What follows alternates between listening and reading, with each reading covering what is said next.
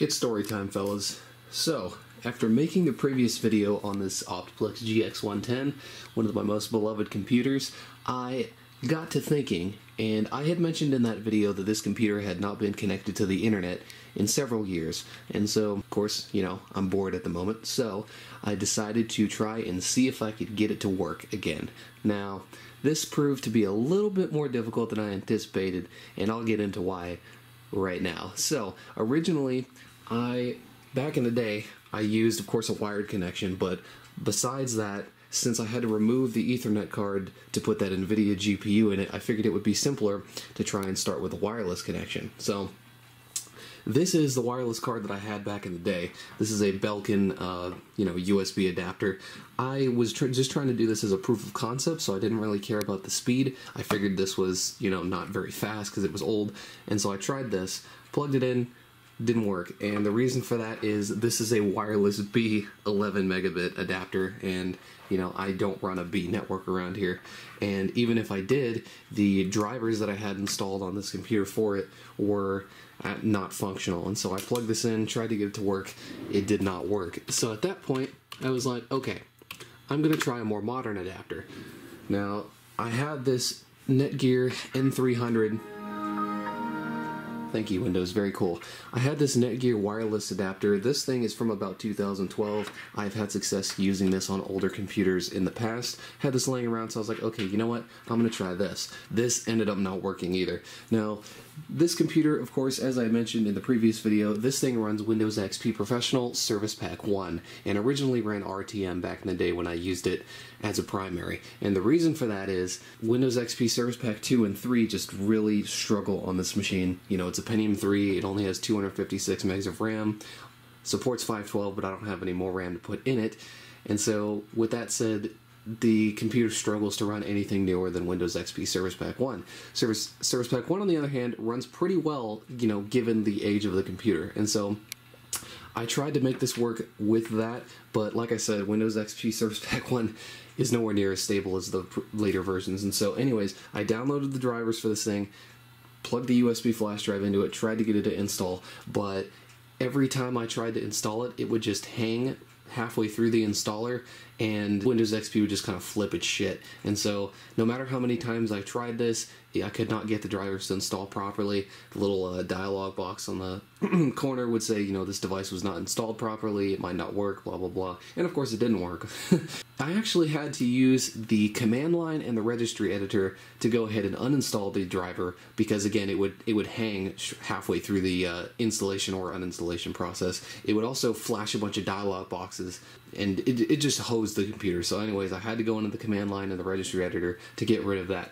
And so at this point, I was like, okay, I've kind of exhausted all of my wireless options. So I was like, all right, you know what? We're going to try to get the Ethernet to work again. Now, I had mentioned in the previous video that I removed this D-Link gigabit Ethernet card because I needed room to fit that NVIDIA GPU in here.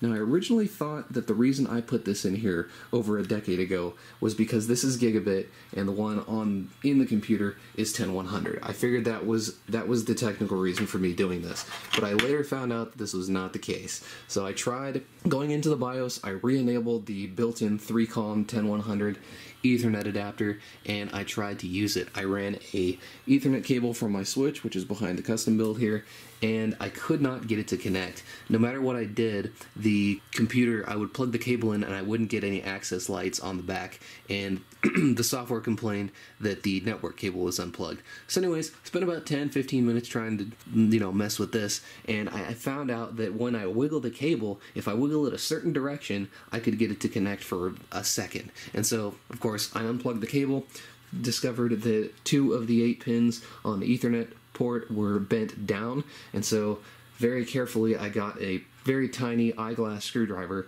stuck a flashlight in there, and tried to bend them back up. And of course that worked perfectly. So now this thing, of course it's only 10100 like I said, but again I'm doing this as a proof of concept. Anyways, long story short, I finally got the internet to work on this thing. Sorry that took 5 minutes of explaining, but I'm bored and so this is what we do. Anyways, with that said, now it works, we have an internet connection, and I'll go ahead and show it to you real quick.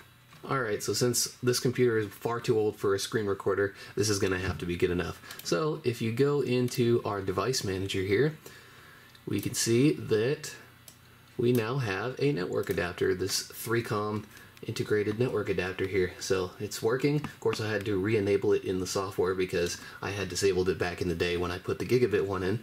But now that that's working, I plugged the Ethernet cable in, went into the network connections thing, and just made sure that we had a working network connection. And as you can see, it was working. Only at 100 megabits, but again, proof of concept. So with that done, I decided to try and launch Firefox, and we can do that right now.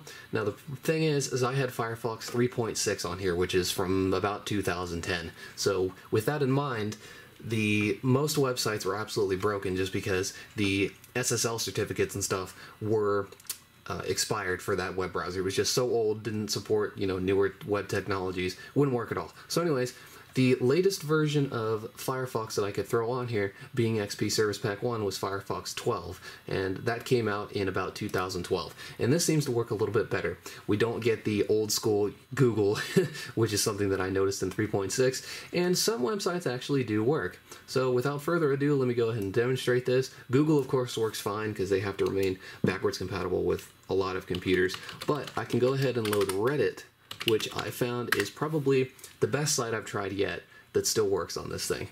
Now, with that said, it's going to try and load the new version, which, as you can see, does not work at all. But if we click this button up here to go to old Reddit, it seems to work. Now, of course, again, this is a Pentium 3, 20-year-old computer. It's not going to be fast whatsoever. However, once you actually do load the page, this Reddit being an older website with not a lot of content, it does seem to work just fine. Now, of course, it does take a bit. You gotta wait for it to load and whatnot. But once it does, like I said, it's actually more usable than I would have ever thought that this thing could be. So if we go ahead and scroll down here, again, you can read these articles. Let me go ahead and try to load one of these. And if you give it enough time, it does work. So, other sites, like not Reddit, I know Wikipedia does not work at all. Let me go ahead and see if I can try to type that real quick.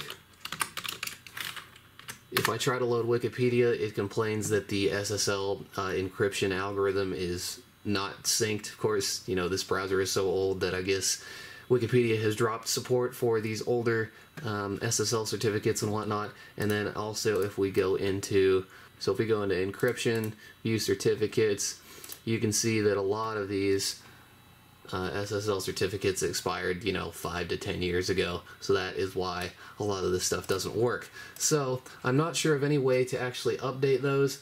And so again, the web is kind of broken here. Other sites, I'll give you one more. Let's go to YouTube, which this is going to be ugly because of course YouTube is a very content-driven website, and so it's not really going to work all that well. But that was actually faster than I anticipated it being, to be honest. But again, I don't think this thing will ever play a YouTube video again. It's just too slow, but the website does load. And those are really the only kind of sites that I tried. The only other website I know of that is stuck in the 90s would be Acme. So I have no doubt in my mind that one works fine because, again, this website is from like 1996. So, of course, websites like this that are stuck in the past work perfectly fine. But the web is, for the most part, pretty broken on this thing. But you know what? I spent 2 hours trying to set this up, and I don't regret doing it because this thing can actually still browse the internet, kind of. Now, would you ever want to use it? No, absolutely not. But as a proof of concept for being such an old computer, I think that's really cool.